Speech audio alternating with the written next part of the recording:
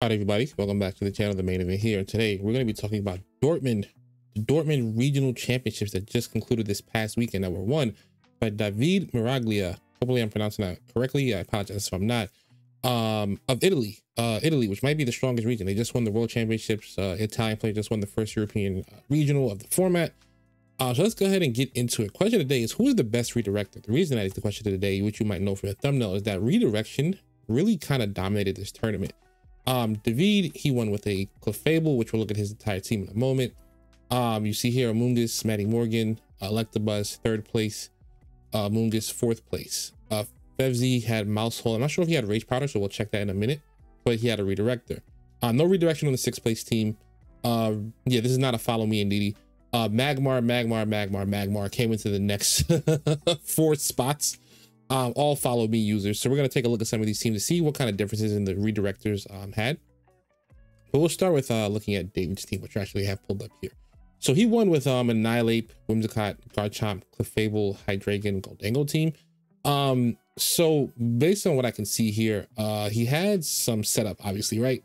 He has Bulk Up Annihilate. He has Nasty Black Goldango. And some of the best things you can do for those things is to provide speed control and redirection. So his redirector of choice was Clefable, which was Terra Water Unaware. Terra Water because it resists steel, obviously. Misty Terrain is a really good tech that I think, because you want to keep stuff like your Garchomp from getting like burned and go to sleep. Also, your Annihilate and not Terra Fire, it's Terra Water. Even though it has the goggles for Spore and free direction, it doesn't protect us from getting burned. Whereas the Clefable will protect it from being burned with the Misty Terrain. Also, I think this is just a really good way to counter like other terrains like Booms to reduce their damage into your Terra Water mons. Also for like side spam, even though you have the Hydreigon, that's usually just not like enough. You need something else, right? Because you can still lose to stuff like Ursalunas and everything. So having like different ways to deal with side spam between the Goldango and the Clefable with the terrain and the Hydreigon, I think the team is really, really well put together. 2 dragons and 2 fairies is interesting with 1 steel. No like fire, water, grass like you were accustomed to seeing, especially in the European regions.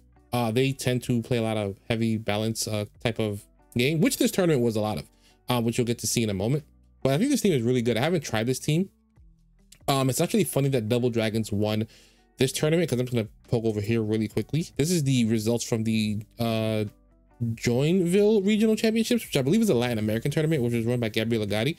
He also won with Double Dragons. Garchomp won both events on the same day, actually, which is kind of insane.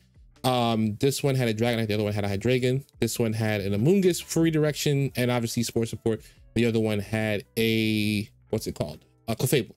I'm actually probably going to try to feature this team as soon as I can, because I actually have tried this team out and it's really, really strong and really, really fun. I'm going to show it to you guys when I get a chance. So yeah.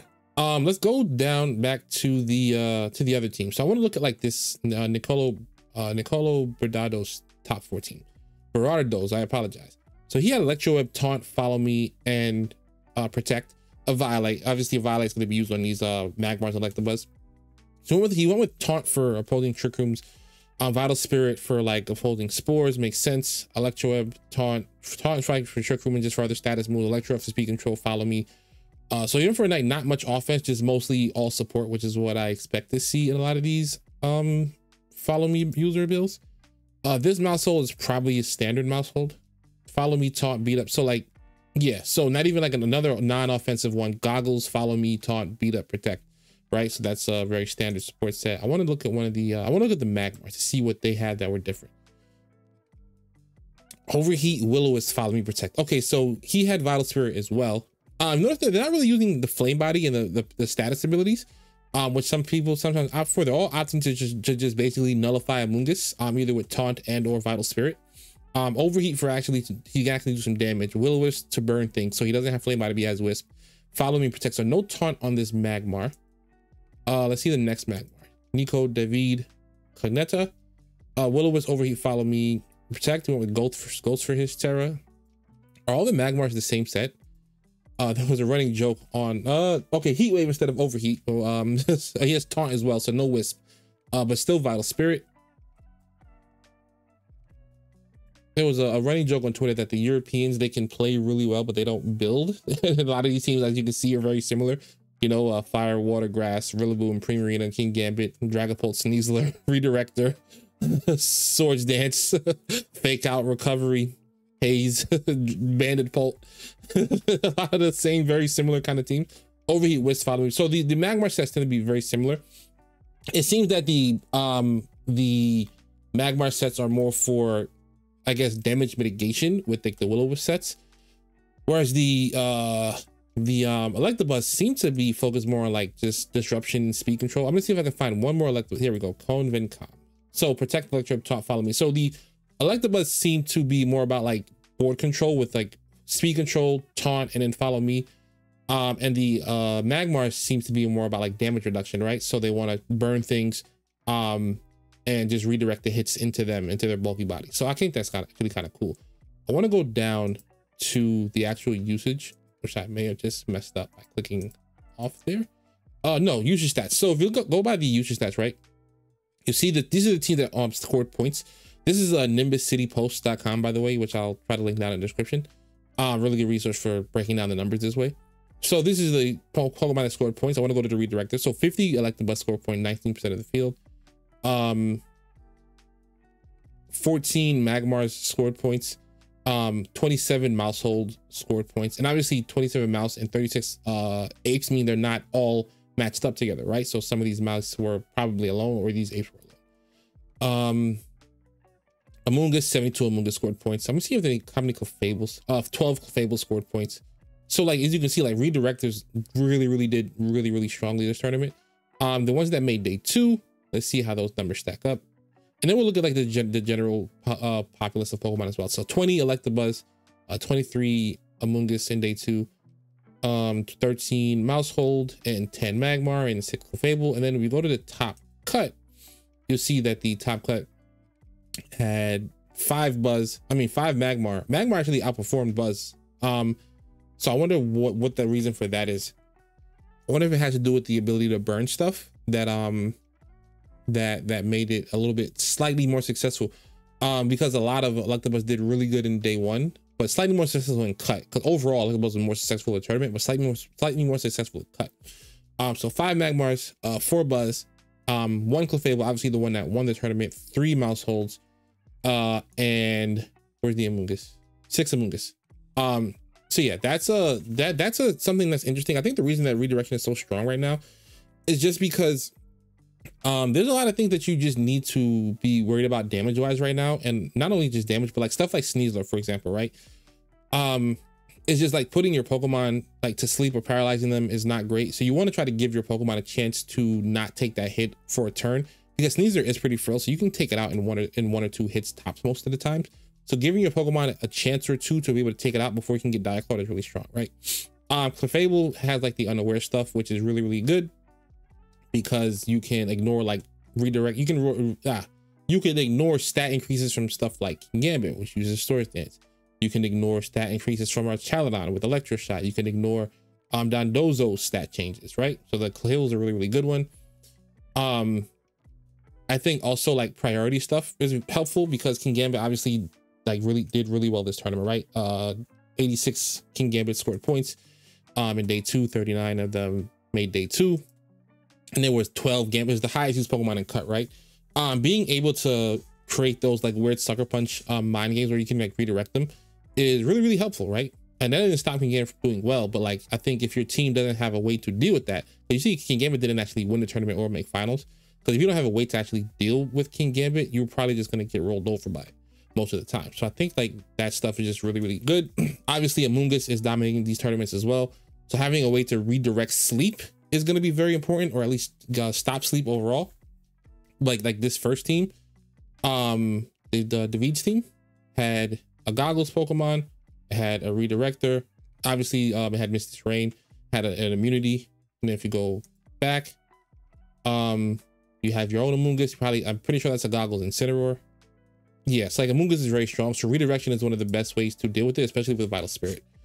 So yeah, get a redirector on your teams if you don't already have one. So we're just gonna take a quick look at the just the usage overall. These are the teams, points, day 2, top. Yeah, I'm gonna go back down to the usage. Okay, so just general usage stuff so you guys can see. Rillaboom continues to be the #1 most used Pokemon in these tournaments. Incineroar was much closer this time than it has been, Incineroar has still been like top 3, 4, 5 used Pokemon, but it has been well behind Rillaboom. But I think the style of play in the EU region, I expected Incineroar to shoot back up, and it did, right? It got 34% of the field of points, and Rillaboom was 36% of the field in points. Sneasler, another fake out user with status as well, obviously had a really strong showing because it's just a very cheap Pokemon. You're not, you know, cheap if you're using it. It's just the tools that the game gives us. But it is very cheap with Dire Claw, and Burden plus Dire Claw is really strong because you get the instant double speed if you proc the item, and then you can just like pull victory from the jaws of defeat sometimes if you get a timely sleep or paralysis or extra damage. Even poison, which is the least worrying of the 3, you get the extra damage that can really hurt teams. King Gambit at 86, Goldengo at 85. Goldengo was actually usually top 3, right? So, but seeing it in top 5 is not surprising as well because they, like I said, they play a lot of balance over there, and Goldengo likes to play a lot of setup. If you look here, you don't see in the top, as far as like points, a lot of Tailwind.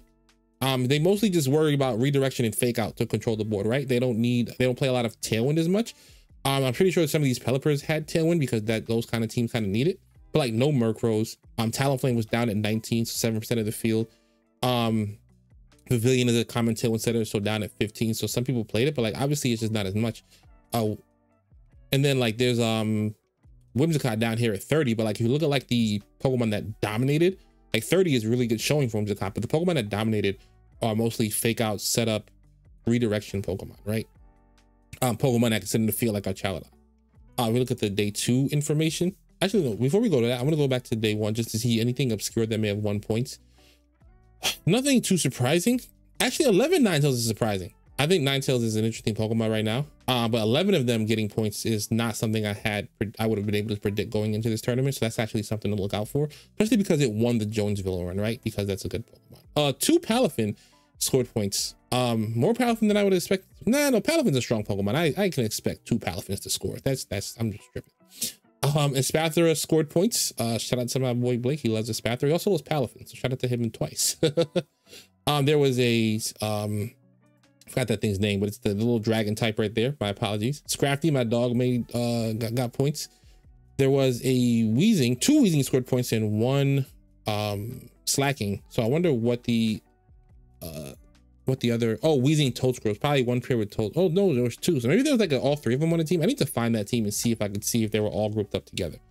Day 2, Rillaboom stayed at 1, and Incineroar drops to 5th. Which is definitely interesting, but its conversion rate is not that bad. 34% to 32%. Okay, that's not bad at all. Rillaboom's conversion rate is awesome, 36 to 41. King Gambit was 33 and increased 38. That's also awesome. 33 for Sneasler to 37% is phenomenal as well. 33% is day 2 for Primarina, which is at 32, so it broke about even. Amoonguss was 28 in just for scoring points. And then 22 again. Oh no, so it actually dropped down a little bit. And then points doesn't mean like total usage. It's just people who scored high, who placed high enough to get points. It's not total usage. But what scored points is kind of the most important, right? What did the best? Dragapult, 22% of Dragapults, 22 Dragapults for 22% of the field. A Chaladon, 21 of those. So Rain obviously still very strong. However, it's not the most dominant format, at least over in the EU region. Because you see like 21 here, 16 Pelipers. What else is on Rain? Oh yeah, Basculegion. Basculegion not being the most dominant water type of the tournament. That was Primarina. So oh yeah, also P2 down at 14, which is good, but not like dominating, which you would expect, like because the P2 and Cinnamon stuff was really strong. But P2 and Ursaluna had decent showings, but not the showings you probably expected coming into this tournament. Flamigo at 7th. Flamigo seems to be dropping down a little bit, at least over in the EU region, whereas most people probably expected it to take off a little bit more. And then we're gonna go to the top cut. Like we saw here, 12 Gambits, 11 Sneasers. So as far as the mons that scored points day 2 and cut, it was very, very consistent, right? King Gambler, Sneasler, Incin, Rillaboom, Primarina, Holt, Goldengo, Amoonguss, and then Redirector. So other than other Redirectors, so Magmar, Buzz, etc. So that's something to definitely look out for. Even if you look in the cut, there's no Porygon 2s. There's 2 Ursalunas. There's no P2. Oh, there's 2. Okay, it's 5 P2s. I apologize. I just missed those at first. There's 5 P2s. So the team is still performing well, but just not as well as the things above it. did any of those, how high did those teams place? I want to see. The best placing P2 Barcelona was 4th place, so it is still a team to watch out for. But I think that's the only one.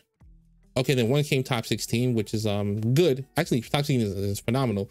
It's obviously just not as high as like the top 4. But yeah, so this tournament is really, really interesting, to say the least. I wonder how much is going to shape the next like North American tournament, which is going to be Louisville, because that tournament was much more, much more diverse in a sense. Is that the right word to use? Because Baltimore was a lot of like rain, some dozo, some side spam. But this is kind of just all balanced, right? Yeah. So I guess technically, if you look at like archetypes, there was more diverse archetypes in Baltimore.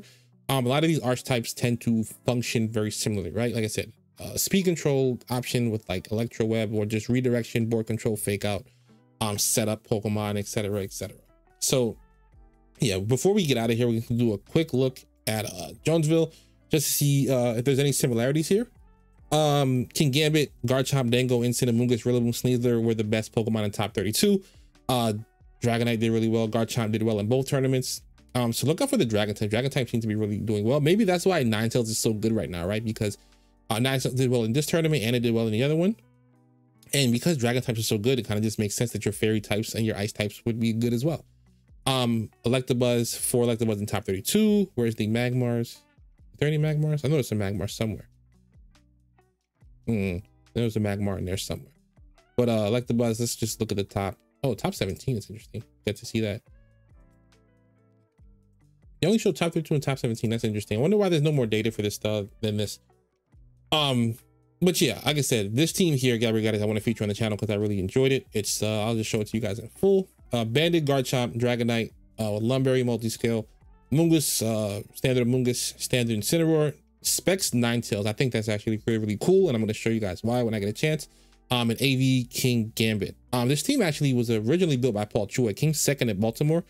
I believe that Gabriel Agati changed some items. Like I think this is Specs Ninetales vastly different to what Paul ran. I think Paul had like disable stuff. Kind of, I don't know if it was Encore and disable, but I think he had like disable stuff.